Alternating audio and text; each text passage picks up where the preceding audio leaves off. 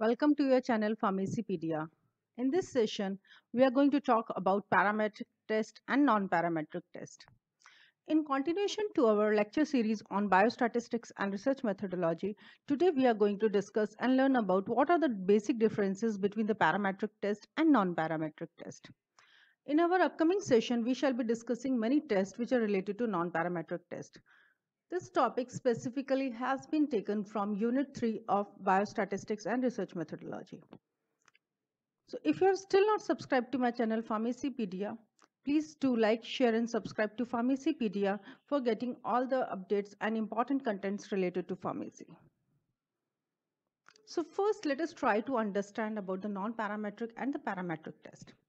My dear students, parametric simply means when you have the data with the specific values, when you have the specific numbers in your hand and you have to deal with the data, you go for the parametric test. Para means numbers. So you go for the parametric test when you have the specific numbers. But when you don't have specific numbers in your database, when it is a comparative assessment, for example, when you have the different ranks being achieved in the competitive exams, in that case, the data is arbitrary. In that case, the data is not homogeneous. So we call it as a non-parametric data. So we carry out non-parametric test for such kind of the data where we have to deal with the certain hypothesis where the things have been ranked up. So they are not the exact values, but they are the comparative assessments. So the basic difference between the parametric and the non-parametric test is that in the parametric test, we deal with the data, specific numbers, specific values, whereas in the non-parametric test, we usually deal with the data which have certain specific characteristics. They don't have the specified number. Even if they have the specified number, this is not their exact values. And these numbers can be in the arbitrary forms. Those data is non-homogeneous. So these tests do not require any sort of the specific form for the distribution of the population, and therefore they are known as the non-parametric test. They are also an alternative series of statistical method which are based on very limited assumption. Now this is again very important difference between the parametric and the non-parametric test. In parametric test, there are certain assumptions, there are certain hypotheses to be made out, whereas in the non-parametric test, they are actually based on very limited assumptions and they don't rely on any sort of the assumptions. So there is a wide range of differences and the tests which are being carried out to study the parametric test and non-parametric test. So we shall be in future also discussing in my upcoming videos about detailed analysis of the non-parametric test, different tests like Wilcoxon test, paired test, different tests are there to actually study about the non-parametric in the form of chi-square, Mann-Whitney test, Wilcoxon test, like that. So my dear students, don't get confused. You need to understand in biostatistics, first of all, the basic difference between parametric as well as the non-parametric test. So non-parametrics, now you can understand you are dealing with the sample statistics, which is a representation of a population parameter where the distribution is skewed. When I say skewed, it is not following a particular normal binomial distribution, which is being followed in the parametric test. So like in parametric test, you have normal distribution curve, but in the case of the non-parametric test, you have the skewed data, you have this, or you can see the data is ordinal. Now let us try to understand different parametric tests. So there are three basic requirements to understand what kind of the data should go for the parametric test.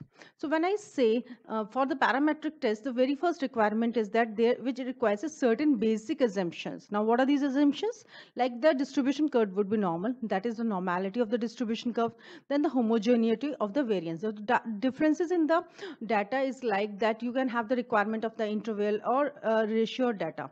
So in my dear students, when you studied about the mean, median and the mode, you were actually doing the parametric analysis. So many statistical techniques are actually conducted as very robust to violations of the assumptions. Therefore, my dear students, you should understand that parametric tests are more accurate as compared to the non-parametric test. Parametric test deals with the data sets where you have numerous data number values with you, whereas in the case of the non-parametric test, you don't have that actual numbers, you are actually dealing with the arbitrary numbers like the ranks in the case of competitive examinations. In the parametric tests are more powerful tools as compared to the non-parametric test. Because why we say more powerful? Because it is based on certain assumptions, whereas non-parametric tests are not based on, or they have a very limited assumptions.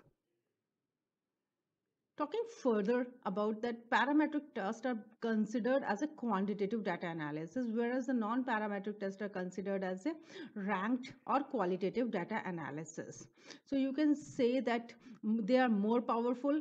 Parametric tests are more powerful where assumptions are met, and non-parametric tests are considered easy to compute as compared to your parametric test.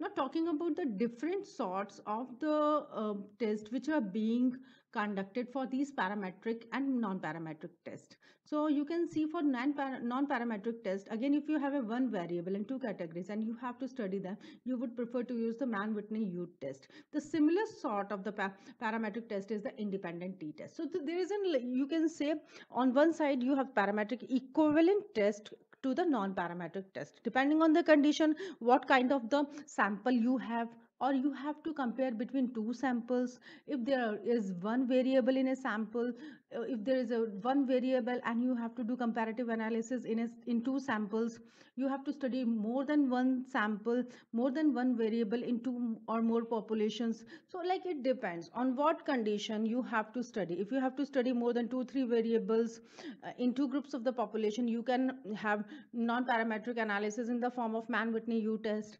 When you have to see the rank analysis, you can go for the Wilcoxon signed rank test.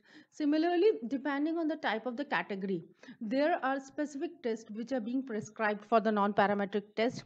Similarly, you have that parametric evaluation test also on the other hand side, which is considered equivalent to your non-parametric test. So this is the simple graph by which you can understand what test needs to be conducted out specifically for the non-parametric test. So when you decide with the given population data that you will be going with the non-parametric test, in that case, first thing you have to see how many factors you have to evaluate. So if you have to evaluate one factor, then you have to see the sample groups. Next task is to see what is the number of the sample group. If the number of sample group is 1, you will go ahead for the Wilcoxon signed rank test. If the number of sample group is 2, you will see whether it is paired or unpaired. In case of paired, again you have the advanced Wilcoxon matched pair signed rank test. Then for the 2 and unpaired data, you will go for the Mann-Whitney test. Remember, the variable is 1. Here we are talking about the sample groups. Then if you have one factor but with the 3 sample groups, you will go for the Kruskal-Wallis test. So now again you have to see multiple comparisons, then yes, then Doan's test, and if no, Fisher LSD test. So these are different sorts of the tests which are used to analyze the non-parametric analysis. Further, you should understand there are several advantages as well as disadvantages which are associated with the parametric as well as the non-parametric test.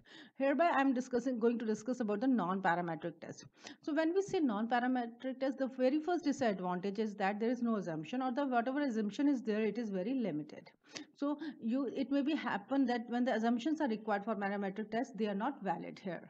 Second point of difference is that you're dealing with the unexpected outlying observations. So the data is not homogeneous, and therefore it may be problematic with the parametric approach. Then third, these sorts of the test and analysis are basically considered intuitive and are very simple to carry out by hand as compared to a parametric test, which is little bit complicated. And non-parametric test methods are highly useful in the analysis of the ordered categorical data, whereby you have the assigned scores to an individual categories. For example, you have the ranks or you have the assigned scores in a subject. So you have one subject with the series, so you can have that sort of the comparative assessment using the non-parametric test. Now, what are the disadvantages with this non-parametric method? There are a few disadvantages. They are considered less accurate. They have the less power. So as compared to the parametric tests are more powerful, they're considered more accurate. And moreover, this is of particular concern if the sample size is small or if the assumptions for the corresponding parametric methods do hold. Again, they are like towards hypothesis testing rather than estimation of the effect. So basically here we are not like gearing up towards the hypothesis testing, but we are actually doing the estimation of the effects, whereby we do check for the hypothesis testing accurately in the case of your parametric test. So sometimes it is often possible to obtain non-parametric estimates and associated confidence intervals, but this is not general. So overall, you derive less form of information from the non-parametric test as compared to the parametric test. I think now you're clear about the differences in the parametric as well as the non-parametric test. In my upcoming video sessions, I will be discussing in detail about the non-parametric test. Thank you so much. Thanks for watching the video. Please do like, share and subscribe to Pharmacypedia for getting important contents related to pharmacy. Stay tuned, stay happy. Thank you so much.